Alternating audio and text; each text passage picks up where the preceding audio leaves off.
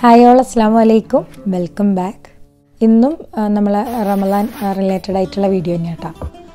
ക്ലീനിങ്ങും ചെറിയ ഷോപ്പിങ്ങും അങ്ങനെയുള്ള കുറച്ച് കാര്യങ്ങളെല്ലാം. ഇത് ഏകദേശം ഒരു 1 വീക്കിൽ നടക്കുന്ന കുറച്ച് കാര്യങ്ങൾ റാൻഡമായിട്ട് ഇൻക്ലൂഡ് ആക്കിയതാണ്. എന്തായാലും വീഡിയോ കംപ്ലീറ്റ് ആയിട്ട് കണ്ട് സപ്പോർട്ട് ചെയ്യുക. മറക്കാണ്ട് ആ ലൈക്ക് ബട്ടൺ കൂടെ ഒന്ന് ക്ലിക്ക് ആക്കുക. ഇന്ന് അതായത് ഈ വീഡിയോ ഷൂട്ട് ചെയ്യുന്ന ദിവസം ചെറിയ മഴക്കാറും അത്യാവശ്യം നല്ല കാറ്റും എല്ലാം ഉള്ള ദിവസമായിട്ട്. ഇപ്പോൾ കുറച്ച് ദിവസമായല്ലോ അങ്ങനെ ഒരു മഴക്കാറും കാര്യങ്ങളെല്ലാം ആയിട്ട്.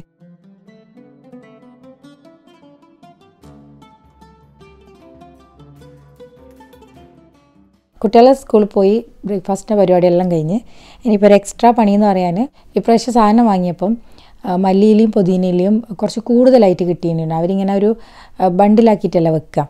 അപ്പോൾ കുറേ ഇങ്ങനെ വെച്ച് കഴിഞ്ഞാൽ എങ്ങനെ സ്റ്റോർ ചെയ്ത് വെക്കുന്നതെന്ന് പറഞ്ഞാലും ചിലപ്പോൾ ഇങ്ങനെ ഒരു ബ്ലാക്ക് കളർ വരും. അപ്പം ഞാനങ്ങനെ കൂടുതലെല്ലായിട്ട് കിട്ടുന്ന സമയത്ത് ചട്നിക്ക് വേണ്ടിയിട്ട് അരച്ചിട്ട് ഇങ്ങനെ ഫ്രോസൺ ചെയ്ത് വെക്കും. ഇങ്ങനെ ആക്കി വെച്ച് കഴിഞ്ഞാൽ നല്ല ഈസിയാണ്, പെട്ടെന്ന് തന്നെ ചട്നി ആക്കാനും എല്ലാം. അപ്പോൾ ഇതുപോലെ ഞാനൊരു ട്രെയിൽ സെറ്റ് ചെയ്ത് വെക്കുന്നുണ്ട്. ഇതിലിപ്പോൾ കുറച്ച് പച്ചമുളക്, വെളുത്തുള്ളി, മല്ലിയില, പുതിനയില, പിന്നെ ഒരു ചെറിയ പീസ് ഇഞ്ചിയെല്ലാം ഇട്ടിട്ട് അങ്ങനെ അരച്ച് റെഡിയാക്കിയതാട്ടോ.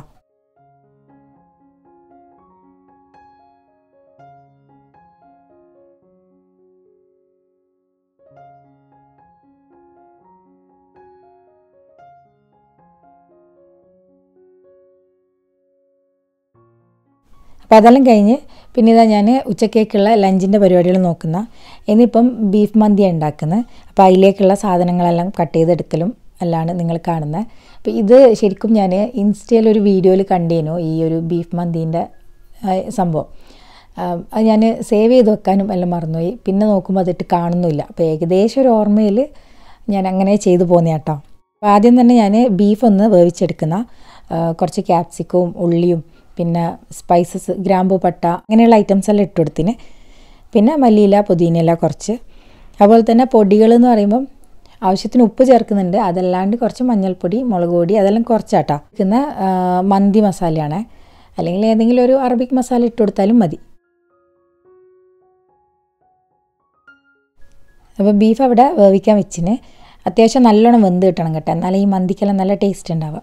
അപ്പം അതിൻ്റെ ഇടയിൽ എനിക്ക് ഈ ഒരു കബോർഡും കാര്യങ്ങളെല്ലാം അധികവും നമ്മൾ യൂസ് ചെയ്യാത്ത കുറച്ച് ഡ്രസ്സും കാര്യങ്ങളെല്ലാം മാറ്റി ഒന്ന് റീസെറ്റ് ചെയ്യാൻ അങ്ങനെയാണ് ഉള്ളത്. അപ്പം അതെല്ലാം ഒന്ന് ചെയ്തെടുക്കുന്നുണ്ട്.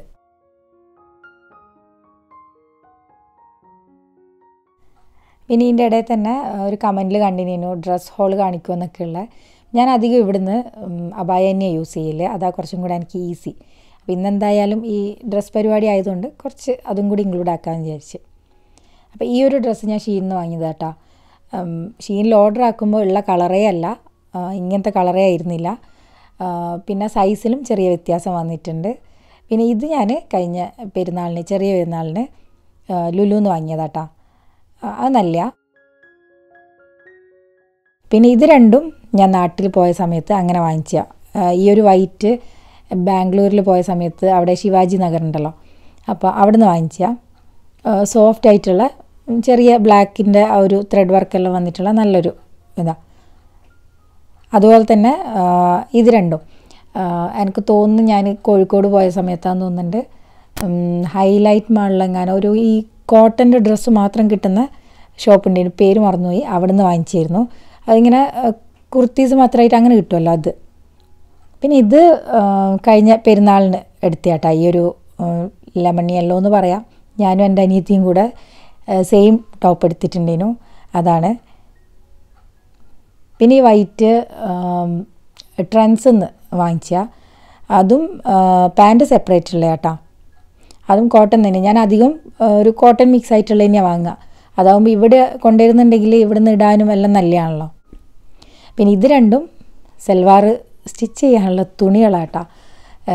എപ്പോൾ സ്റ്റിച്ച് ചെയ്യുന്നൊന്നും പറയാൻ പറ്റില്ല, ഞാൻ കട്ട് ചെയ്തിട്ട് വരെയില്ല. അപ്പോൾ അത് രണ്ടും കൂടെ ഞാനിവിടെ ഹാങ് ചെയ്ത് വെക്കുന്നുണ്ട്. ഞാൻ കുട്ടികളെ കബോർഡൊന്നും അനക്കിയിട്ടില്ല കേട്ടോ. അത് അവരും കൂടെ വന്നിട്ട് അവരിടുന്ന ഡ്രസ്സ് ഏതാ ഇടാത്ത ഏതാന്നൊക്കെ അങ്ങനെ ചോദിച്ചിട്ട് മാറ്റിയിട്ട് ചെയ്യാമെന്ന് വിചാരിച്ചിട്ടാണ്. അതിൻ്റെ ഇടയിൽ ബീഫ് വെന്തിനു.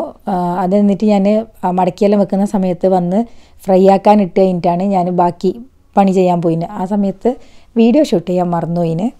അപ്പോൾ ആ വെന്ത ബീഫ് വെള്ളം മാറ്റി വെച്ചിട്ട് ഒന്ന് കുറച്ചിങ്ങനെ നമ്മൾ എന്താ പറയുക ഗ്രില്ല് ചെയ്തെടുക്കില്ല, അതുപോലെ ഇങ്ങനെ ലേശം ഓയിലിങ്ങനെ ചെയ്തെടുത്തേനു. പിന്നെ ആ ഒരു ബീഫിൻ്റെ ആ വെന്ത വെള്ളവും പിന്നെ ബാക്കി ആവശ്യത്തിന് വെള്ളമെല്ലാം ഒഴിച്ച് കൊടുത്തിട്ട് ഞാൻ ചോറും റെഡിയാക്കി എടുത്തിന്. പിന്നെ ഇതുപോലെ നമ്മൾ മന്തിക്കെല്ലാം ചെയ്യുന്ന പോലെ തന്നെ ചെയ്തെടുക്കുക. പിന്നെ ഞാൻ പൊതുവേ മന്തിയിൽ സാധാ നമ്മൾ ചിക്കൻ മന്തിയിലാണെങ്കിലും ഒന്നും കളർ അങ്ങനെ യൂസ് ചെയ്യലില്ല. കളർ ഇടുന്നവരാണെങ്കിൽ ഇട്ട് കൊടുക്കുക കേട്ടോ, ആ റെഡ് കളറും യെല്ലോ എല്ലാം. ഇതിപ്പോൾ ഈ ചോറിന് ഈ കളറ് വരാൻ കാര്യം ഞാൻ ആ ഒരു ബീഫിൻ്റെ സ്റ്റോക്ക് ഉണ്ടല്ലോ, അത് വെന്ത ആ ഒരു വെള്ളം അത് ഒഴിച്ചു കൊടുത്തോണ്ടാണ്. അതല്ല സെപ്പറേറ്റ് ഒഴിക്കണമെങ്കിൽ അങ്ങനെയും ചെയ്യാം. എന്നിട്ട് ബീഫ് സ്റ്റോക്കെല്ലാം ഇങ്ങനെ കിട്ടുമല്ലോ, ചിക്കൻ സ്റ്റോക്കെല്ലാം പോലെ അതിട്ട് കൊടുത്താലും മതി. അപ്പോൾ എന്തായാലും ഉണ്ടാക്കി നോക്കുക, നല്ല അടിപൊളി ടേസ്റ്റ് ചെയ്യുന്നു. ബീഫ് അത്യാവശ്യം നല്ലോണം വേവണം, എന്നാലേ ടേസ്റ്റ് ഉണ്ടാവുള്ളൂ.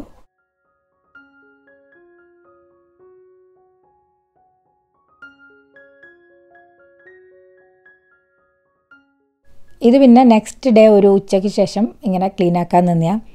ഇത് ഫ്രിഡ്ജ് പിന്നെ ഓവനൊക്കെ വെച്ച ആ ഒരു ഏരിയനു, അപ്പോൾ ആ ഒരു ഭാഗമെല്ലാം ഒന്ന് നീറ്റാക്കി എടുക്കുന്നുണ്ട്. പിന്നെ ഇത് റൂമിൻ്റെ ഒരു കോറിഡോറിലുള്ള സൈഡ് ഭാഗമാണ്. അപ്പോൾ അവിടെ ഇതുപോലെ ഞാൻ ഒരു മിനി ഫാർമസി എന്ന് പറയാം, മരുന്ന് കാര്യങ്ങളൊക്കെ സ്റ്റോർ ചെയ്ത് വെച്ചിട്ടുള്ള സ്ഥലമാണ്. അപ്പം അധികവും ഞാനിങ്ങനെ മരുന്നും കാര്യങ്ങളൊക്കെ ഒരു ബോക്സിലായിട്ട് ഇങ്ങനെ വെക്കും, എന്നാൽ പെട്ടെന്ന് കണ്ടുപിടിക്കാൻ ഇങ്ങനെ പരതി നടക്കണ്ടല്ലോ. പിന്നെ ഇതാ കുറേ മരുന്നുകളുണ്ട്. ഇപ്പം ഈ കഴിഞ്ഞ 1-2 ആഴ്ചയായിട്ട് പനിയും ത്രോട്ട് ഇൻഫെക്ഷനും അതും ഇതുമെല്ലാം ആയിട്ട് ഒരു ബഹളം തന്നെയാണ് ഇവിടെ. ഹെൽത്ത് സെൻറ്ററിലെല്ലാം പോയാൽ ഒരു ലോഡ് മരുന്ന് തരും, അപ്പോൾ അത് തേച്ചു ഇതാ ഇവിടെ കൊണ്ട് വെച്ചിന്.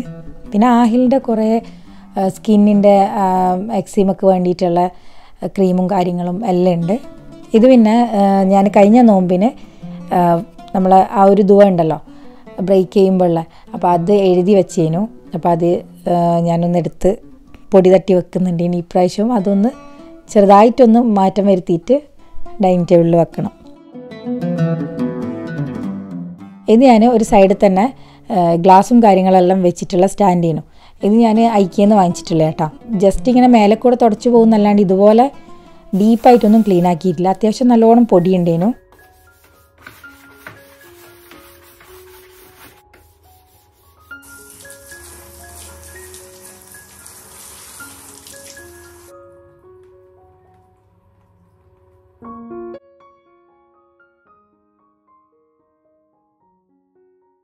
അപ്പോൾ ഇന്ന് മദ്രസ ഉള്ള ദിവസമാണ്, കുട്ടികളപ്പം ക്ലാസ്സിന് ഇരുന്നിട്ടുള്ള. ഞാൻ അതിൻ്റെ ഇടയിൽ ഇതാ ചോക്ലേറ്റ് കേക്ക് ഉണ്ടല്ലോ, മൈക്രോവേവിൽ പെട്ടെന്ന് ഉണ്ടാക്കിയെടുക്കാൻ പറ്റിയ ഒരു ചോക്ലേറ്റ് കേക്ക് ഉണ്ടാക്കുന്നുണ്ട്. അതിന് സെപ്പറേറ്റ് മിക്സ് ചെയ്യലും കാര്യങ്ങളൊന്നും ഇല്ല കേട്ടോ. ഡ്രൈ ഇൻഗ്രീഡിയൻസും ബാക്കി പാല് മുട്ട എല്ലാം ഒരുമിച്ച് മിക്സ് ചെയ്തിട്ട് അങ്ങനെ ഈ ഒരു ട്രേയിൽ തന്നെ ഞാൻ ബേക്ക് ചെയ്തെടുക്കുക ചെയ്യുന്നത്. ഇതിപ്പോൾ ഞാൻ വീറ്റ് ഫ്ലോർ ഇട്ടിന്, അതുപോലെ ബ്രൗൺ ഷുഗർ, അത് ഏത് പഞ്ചസാര വേണമെങ്കിലും യൂസ് ചെയ്യാം. പിന്നെ കുറച്ച് ബേക്കിംഗ് പൗഡർ, അതുപോലെ തന്നെ കൊക്കോ പൗഡർ ഇട്ടിട്ടുണ്ട്. പിന്നെ ഒരു മുട്ടയാട്ടോ യൂസ് ചെയ്യുന്നത്. 2 മുട്ടയെല്ലാം യൂസ് ചെയ്ത് സെപ്പറേറ്റ് ബീറ്റ് ചെയ്തിട്ടെല്ലാം എടുത്തിട്ടുണ്ട്. കുറച്ചും കൂടി ഇങ്ങനെ സ്പഞ്ചായിട്ടുണ്ടാവും. പിന്നെ ഓവനിലും കൂടി ആകുമ്പം കറക്റ്റ് ഇങ്ങനെ സ്പഞ്ച് ഫോമിൽ കിട്ടും. ഇത് പിന്നെ മൈക്രോവേവിലും കൂടിയല്ല, അപ്പോൾ അതിൻ്റേതായിട്ട് അത്രേ അതിങ്ങനെ പൊങ്ങി വരുമല്ലോ ഉള്ളൂ. പിന്നെ ഇവിടെയാണെങ്കിൽ കുട്ടികൾക്ക് ഭയങ്കര സോഫ്റ്റ് ആയിട്ടുള്ള കേക്ക് ഇഷ്ടമില്ല.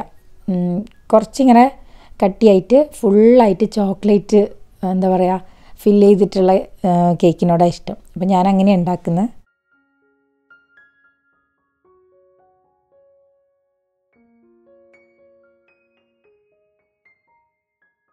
അപ്പം അതിൻ്റെ ഇടയിൽ ഇതാ ഞാൻ നമ്മൾ ആ ഒരു സ്റ്റാൻഡ് ഉണ്ടല്ലോ അതെല്ലാം ഡ്രൈ ആയിനു.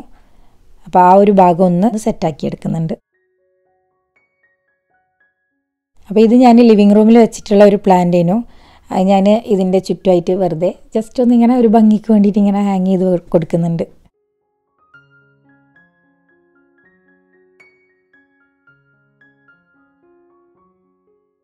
അപ്പം അതിൻ്റെ ഇടയിൽ കുട്ടികളെ ക്ലാസ് കഴിഞ്ഞിനു. ചോക്ലേറ്റ് ആയി ഒരു പകുതി പീസ് അവർ ഓൾറെഡി കഴിച്ചേട്ടാ. അന്നേരം പെട്ടെന്ന് എനിക്ക് ഓർമ്മ വന്നു ഞാൻ വ്ളോഗ് ചെയ്യുന്നുണ്ടല്ലോ എന്ന്. ഇതുപോലെ റെഡിയായി കിട്ടും കേട്ടോ. ഇത് പിന്നെ കുട്ടികൾ ഇപ്പോൾ തണുപ്പല്ലായതുകൊണ്ട് നിലത്ത് ഒരു ലൈറ്റായിട്ടുള്ള ബെഡുണ്ട്, അതുകൊണ്ട് ഇട്ടിട്ട് അതിൻ്റെ മേലെ കിടന്നിട്ടാണ് പിന്നെ ടി വി ആണെങ്കിലും പിന്നെ അവിടെ നിന്നുള്ള ബാക്കി കസർത്തും കാര്യങ്ങളെല്ലാം.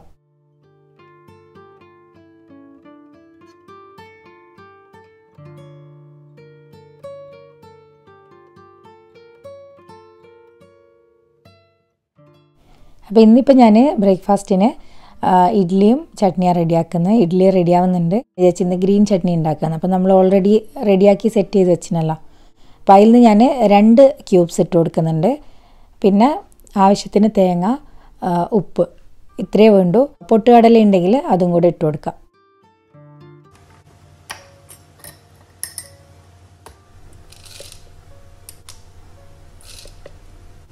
അപ്പോൾ ഇങ്ങനെ റെഡിയാക്കി നോക്കാത്തവരൊന്ന് ട്രൈ ആക്കി നോക്കിക്കോ. കുറച്ചധികം മല്ലിയിലെല്ലാം കിട്ടുകയാണെങ്കിൽ പെട്ടെന്ന് തന്നെ എന്നാൽ പിന്നെ നമുക്കിത് ഇതുപോലെ ചട്നിയെല്ലാം ഉണ്ടാക്കിയെടുക്കാം.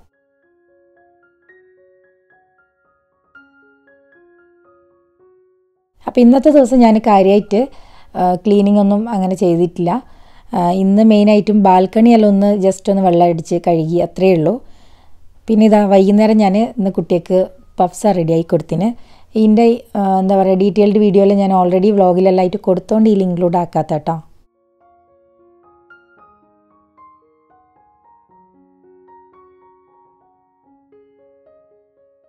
ഇന്ന് പിന്നെ ചെറിയൊരു റമദാൻ പർച്ചേസ് എന്ന് പറയാൻ പറ്റില്ല, നമ്മൾ കുറച്ച് ദിവസമായി പോയി വാങ്ങണം എന്ന് വിചാരിക്കുന്നത്. അപ്പം ഇപ്പോഴാണ് കറക്റ്റ് ടൈമായത്. ഇതിൻ്റെ ഇടയ്ക്ക് എക്സാമും കാര്യങ്ങളെല്ലാം ആയതുകൊണ്ട് പോകാൻ പറ്റിയിട്ടില്ലേനു. ഇപ്പോൾ എക്സാം ഉണ്ട് കേട്ടോ, കഴിഞ്ഞിട്ടില്ല, നടന്നുകൊണ്ടിരിക്കുന്ന. അപ്പോൾ ഇന്നിപ്പോൾ നമ്മൾ വന്നിട്ടുള്ള റമീസിലേക്കാണ്. അപ്പോൾ ഇവിടുന്ന് കുട്ടിക്ക് നിസ്കാരക്കുപ്പായം വാങ്ങാനുണ്ട്. നിസ്കാരക്കുപ്പായം എന്ന് പറഞ്ഞാൽ ഈ മക്കനെ അടക്കിടുന്ന പ്രിൻ്റഡ് ആയിട്ടുള്ള കിട്ടുമല്ലോ, ആ ഒരു ടൈപ്പാണ് കുട്ടികൾ യൂസ് ചെയ്യൽ. വൈറ്റും ഉണ്ട്, എന്നാലും അവർക്ക് ഇടാൻ കുറച്ചും കൂടെ ഈസി ആയിട്ടുള്ള ഇതാട്ടോ. അപ്പോൾ അത് നോക്കാൻ വേണ്ടി വന്നതാണ്. അപ്പോൾ ഇതിന് മുന്നേ നമുക്ക് ഇവിടെ നിന്ന് തന്നെയാണ് കിട്ടിയിട്ടുള്ളത്.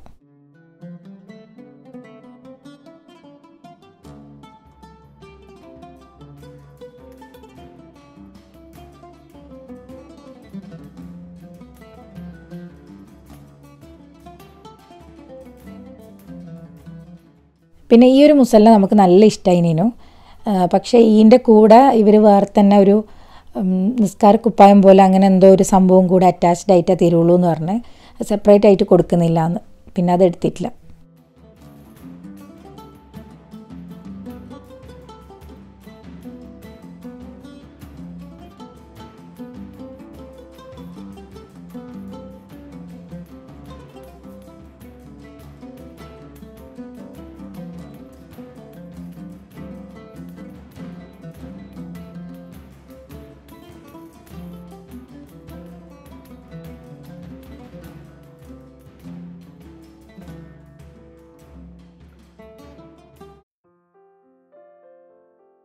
രാവിലെ തന്നെ ഉള്ള ഫസ്റ്റ് പണി ഇന്നലെ വാങ്ങിച്ച നിസ്കാരക്കുപ്പായവും കാര്യങ്ങളെല്ലാം ഒന്ന് കഴുകി ഇടുക എന്നുള്ള കാര്യം. എല്ലാവരും ഇങ്ങനെ നോക്കി വെക്കുന്നതാണല്ലോ. എന്തായാലും പുതിയ ഡ്രസ്സും എല്ലാം വാങ്ങിയാൽ അലക്കിയിട്ട് യൂസ് ചെയ്യുന്ന എപ്പോഴും നല്ല.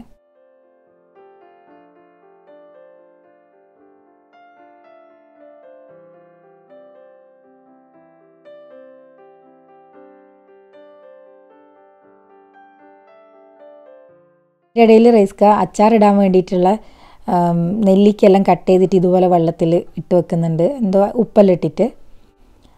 ഞാൻ അധികവും അച്ചാർ ഉണ്ടാക്കില്ല, എനിക്ക് അതിനോട് വലിയ താല്പര്യമില്ല. പിന്നെ റൈസ്ക തന്നെ അധികം ഉണ്ടാക്കൽ. അപ്പം ഞാനൊരു സൈഡിൽ നിന്ന് നമ്മളെ ജിഞ്ചർ ഗാർലിക് പേസ്റ്റ് ഉണ്ടല്ലോ അത് റെഡിയാക്കലാണ്. രണ്ടും കൂടെ ഒരുമിച്ചിട്ടിട്ട് അങ്ങനെ അരച്ചെടുക്കുക കേട്ടോ ചെയ്യുന്നത്. സെപ്പറേറ്റ് ആക്കിയിട്ടും റെഡിയാക്കി വെക്കുന്നുണ്ട്. അപ്പോൾ ഇതിലേക്കിപ്പം കുറച്ച് ഓയിലും ഉപ്പും ഇട്ടിട്ട് അങ്ങനെയാണ് റെഡിയാക്കി എടുക്കുന്നത്. ഇതെല്ലാം പിന്നെ എല്ലാവർക്കും അറിയുന്നതായിരിക്കും, ഞാൻ തന്നെ വ്ളോഗിൽ മുന്നേ കാണിച്ചിട്ടുമുണ്ട്.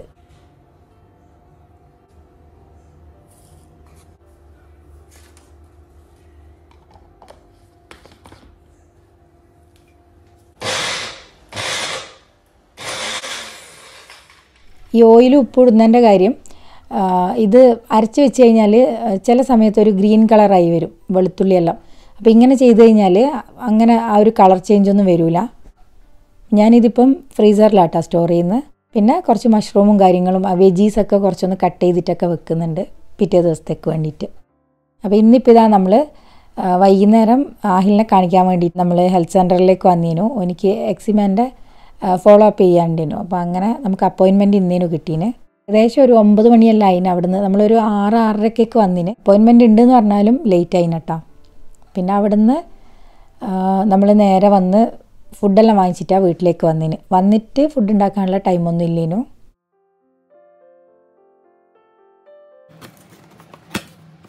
ഇത് ഞാൻ റമീസിൽ പോയ സമയത്ത് അങ്ങനെ അവിടെ നിന്ന് കണ്ടിട്ട് ഇഷ്ടമായിട്ട് എടുത്തിയാട്ടാ. അത്യാവശ്യം വലിയ സൈസിലുള്ള ഒരു ബൗളും പിന്നെ ഒരു കാസറോൾ എന്ന് തന്നെ പറയാം. പിന്നെ അതിനിതാ ഇതുപോലെ ഒരു ലിഡും എല്ലാം ആയിട്ട് നല്ല ഭംഗി തോന്നിയിട്ട് അങ്ങനെ എടുത്തിയാട്ടാ.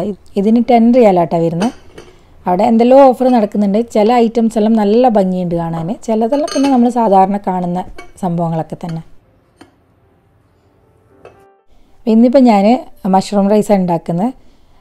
കുറച്ച് ഫ്രോസൺ വെജീസും പിന്നെ മഷ്റൂം ഞാൻ തലേ ദിവസം ക്ലീൻ ചെയ്തിട്ടെല്ലാം വെച്ചിനു.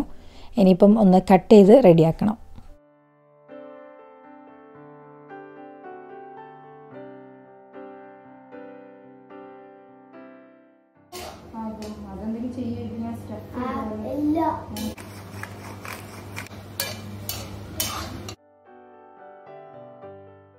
റൈസ് നേരത്തെ റെഡിയാക്കി വെച്ചുകൊണ്ട് ഇനിയിപ്പം ഈ വെജീസും കാര്യങ്ങളെല്ലാം ഒന്ന് റെഡിയാക്കി കിട്ടേണ്ട ടൈമേ ഉള്ളൂ. പിന്നെ മിക്സ് ചെയ്യാം.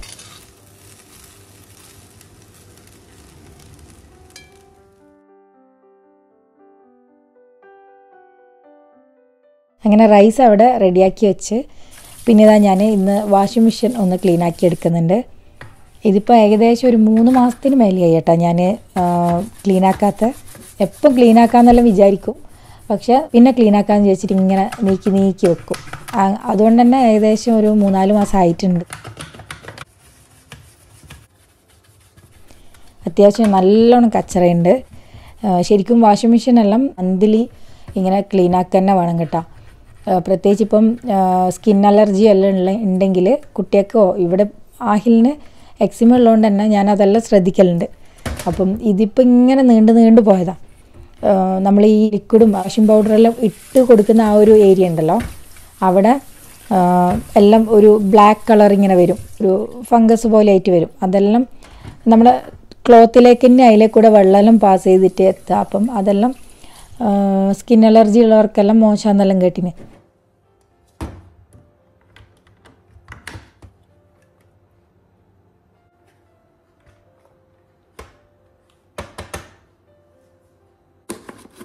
അപ്പോൾ ഇത് ഞാൻ ഓപ്പൺ ചെയ്ത സമയത്ത് ഈ ഒരു ഏരിയയിലെല്ലാം അത്യാവശ്യം നല്ലോണം ഇങ്ങനെ ഒരു ബ്ലാക്ക് കളറായി വന്നിനു. അപ്പോൾ ഈ ഒരു ഏരിയ ക്ലീൻ ആക്കലേനു ഭയങ്കര ടാസ്ക്.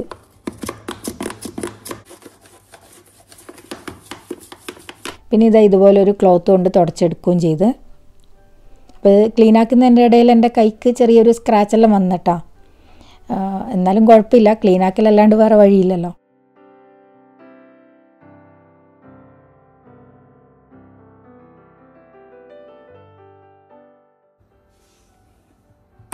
പിന്നെ ഈ ഫ്രണ്ട് ലോഡ് വാഷിംഗ് മെഷീൻ്റെ സൈഡ് ഭാഗത്തായിട്ട് അതിൻ്റെ ബാക്കി നമ്മൾ അഥവാ അലക്കുന്ന സമയത്ത് ഇപ്പോൾ എന്തെങ്കിലും കോയിൻ പിന്ന് അങ്ങനെയുള്ള സംഭവങ്ങളൊക്കെ ഉണ്ടെങ്കിൽ അതെല്ലാം വരുന്ന ഒരു ഭാഗവും കൂടി ഉണ്ട്.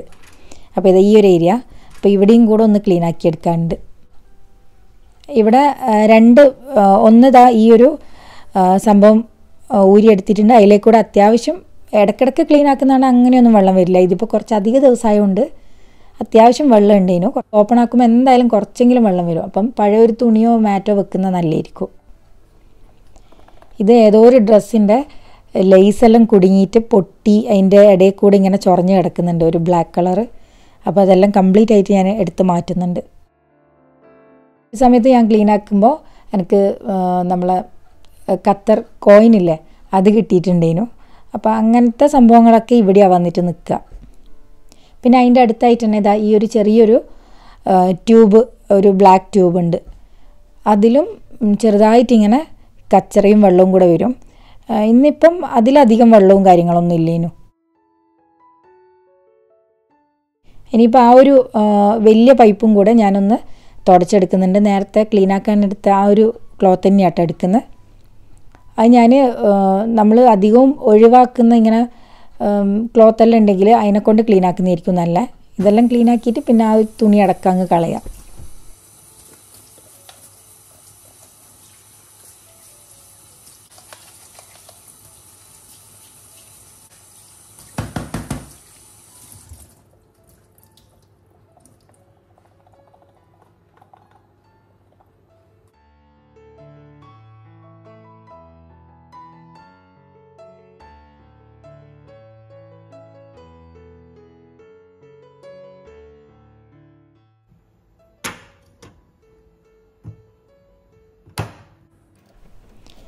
അങ്ങനെ ആ ഒരു ഭാഗം ക്ലീനാക്കി അത് അവിടെ ഫിക്സ് ചെയ്തതിന്. പിന്നെ ഈ ഒരു വാഷിംഗ് മെഷീൻ്റെ സൈഡും എല്ലാം ഒന്ന് ക്ലീനാക്കി എടുത്താൽ മതി. ക്ലീനാക്കി കഴിഞ്ഞിട്ട് ഞാൻ അധികം ചെയ്യൽ, നമ്മൾ വാഷിംഗ് പൗഡർ ഇട്ട് കൊടുക്കുന്ന ആ ഒരു ഏരിയ തന്നെ ബേക്കിംഗ് സോഡ ഉണ്ടല്ലോ അത് കുറച്ച് ഇട്ട് കൊടുക്കും.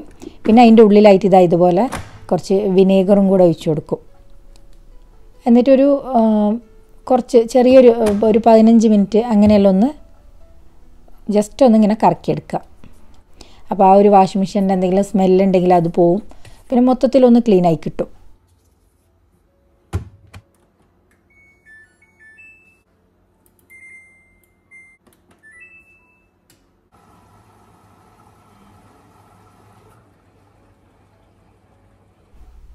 ഇത് പിന്നെ ഞാൻ തലേ ദിവസം തന്നെ നമ്മൾ കിച്ചണിൽ യൂസ് ചെയ്യുന്ന ഹാൻഡ് ടവലും കാര്യങ്ങളെല്ലാം ഒന്ന് വെള്ളത്തിൽ ഒന്ന് ഇട്ട് വെച്ചിനേനും വാഷിംഗ് പൗഡറും പിന്നെ ഇതുപോലെ ബേക്കിംഗ് സോഡയും വിനേഗറും എല്ലാം ഒഴിച്ചിട്ട് തിളച്ച വെള്ളത്തിൽ അങ്ങനെ ഇട്ട് വെച്ചേട്ടാ.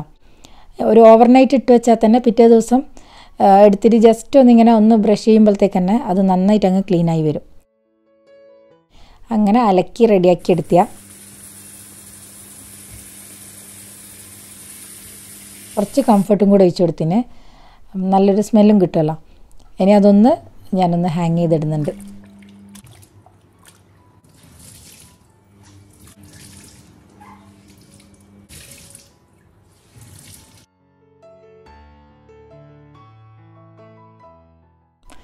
അപ്പോൾ ഇത്രയൊക്കെയാണ് ഇന്നത്തെ വ്ളോഗ് വിശേഷങ്ങൾ. അപ്പോൾ ഇന്നത്തെ വീഡിയോ ഇഷ്ടമായെങ്കിൽ മറക്കാണ്ട് ലൈക്ക് ചെയ്യുക, സപ്പോർട്ട് ചെയ്യുക, സബ്സ്ക്രൈബ് ചെയ്യുക. അപ്പോൾ ഇൻഷാ അല്ലാഹ് നല്ല നല്ല വീഡിയോസ് ആയിട്ട് വരാം. Take care, bye bye.